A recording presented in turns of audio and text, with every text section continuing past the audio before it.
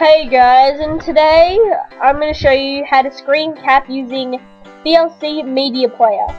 Now what's great about VLC Media Player is that you can actually screen cap DVDs that you have at home. You can just insert it and start screen capping and making GIFs, wallpapers, and just storing it in folders, which is great.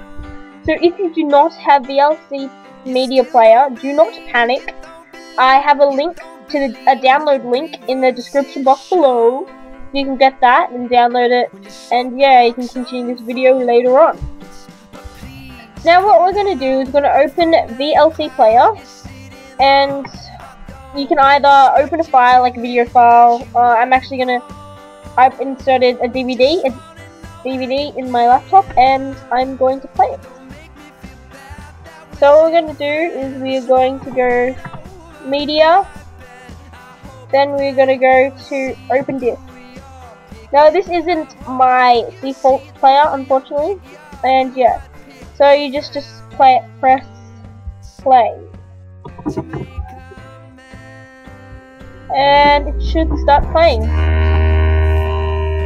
Jeez, my laptop is moving. So now we're just gonna select an episode.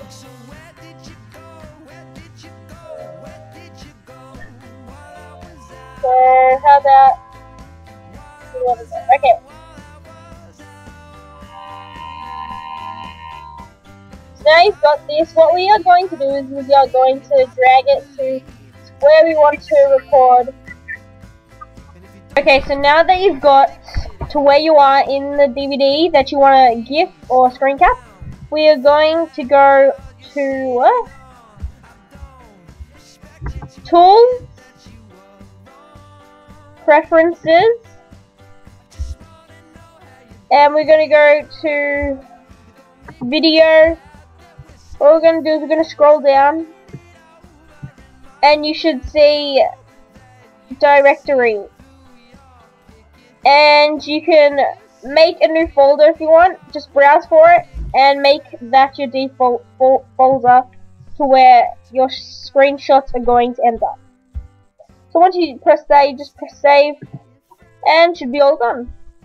So now you know where your screenshots are going to go. We are going to take the screenshots. Now, the shortcut key of taking screenshots. Now, some people, there's a much more, slower ways to press snapshot from the menu bar. But what you can do is you can press Shift S and just keep on pressing, hold down Shift and keep on pressing S, the letter S, and it should screen cap. Okay, so now we are going to play a video and we're going to screen cap it.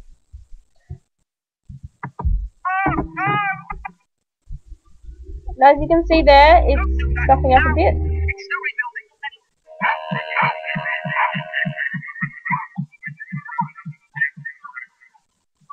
As you can see, you are screen capping your video. So that is how you screen cap, and you should open up your folder and it should be there. So thanks for watching, guys, and now you've learned how to screen cap, you can now do it yourself. So thank you and goodbye.